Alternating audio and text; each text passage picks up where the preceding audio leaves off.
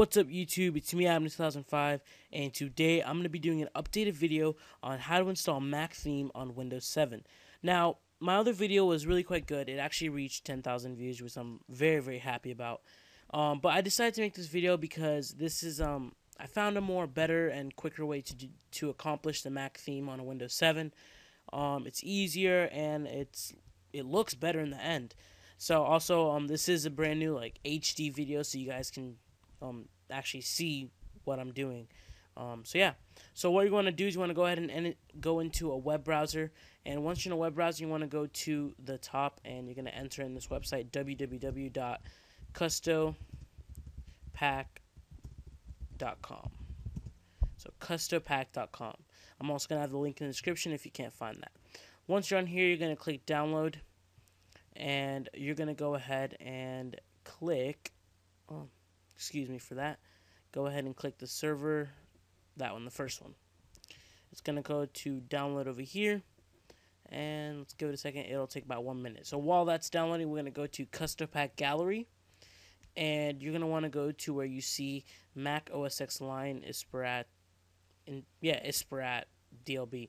Now, if you want other ones, you can also check these other ones. This is a really good program, so if you do like any other ones, you can always like look for the more information and check it out. Like let's say this one right here, I'm just checking this out. You see, you can look at the theme and different like slides of it and how it would look. So you see, it looks pretty good. So yeah, you can pick whichever one you like. My favorite one is the Mac OS X line Inspirat, which is the whole point of this video. So you're going to click download, and you're going to click the first one again, and start downloading. So I'm going to pause the video, and I'll be back once these two are done. Okay, so it just finished downloading. It only took about, I don't know, like 30 seconds to download.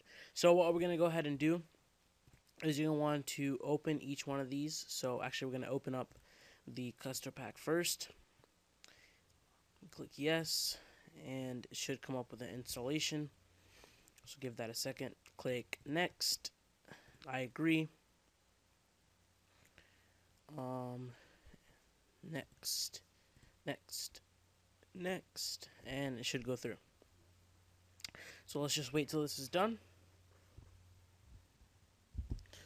Okay, so it's done, and we're not going to click run yet. We're just going to click finish. So you're going to go back, and you're going to open the Mac OS X one. So let's go ahead and open that. Click yes. You're about to install the Mac. Click yes. And let it install. And this is going to install it to Custopack. That's what it's going to do. So please wait while application is... There you go. So now once you're on this, you're going to click choose a Custopack.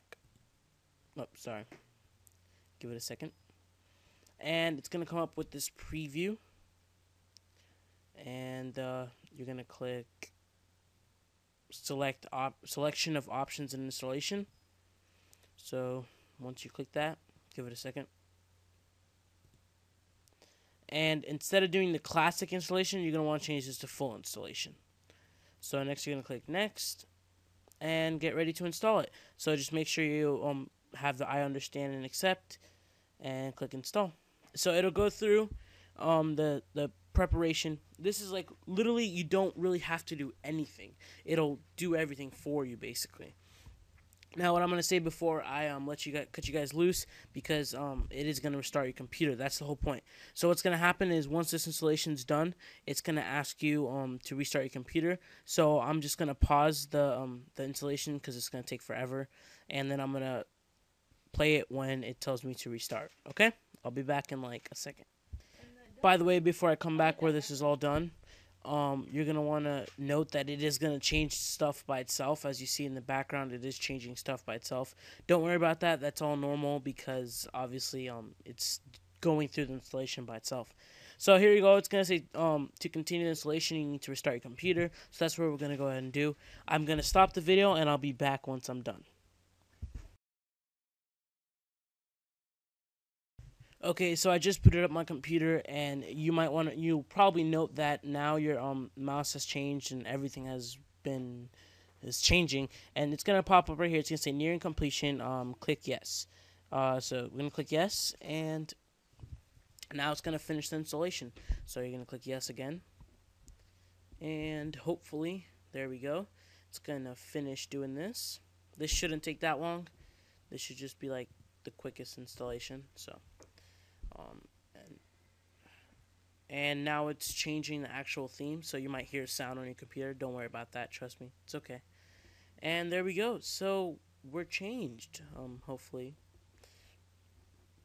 And there we go. It says installation complete. Thanks for being patient. You don't need to restart your computer. Yours might say you need to restart. It's okay if you need to. Go ahead. Okay. So click back to menu, and now you can X out. You can see that this changed at the top. So go ahead and X that out. And now there's going to be a few steps to making this look completely like a Mac. You're going to want to right click here. You're going to click properties, and you're going to click use small icons, and never combine, apply. And then you're going to put this to the top. Click OK. And then now we're going to right click on this and click dock settings. And we're going to go to screen position at the bottom. And then here's where, if you want, you can change some of these settings to make them like bigger or anything like that. But I like it perfectly like this.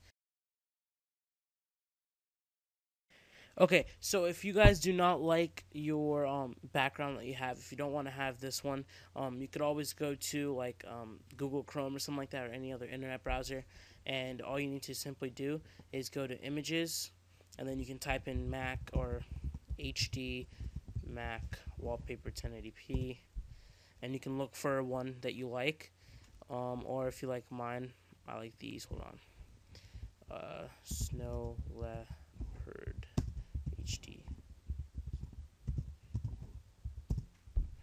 And you can pick something like this, right click and click save image as, and hopefully when this pops up, yep, save. Okay, then we can go to my downloads, and you see right here, right click and click set as desktop background, and there you go. So that's if you want this one in the back. So that's how you do it. It's me, Abnu2005. Please comment, rate, subscribe, guys. Also, follow me on Twitter. It's at Abnu2005. Thanks for watching.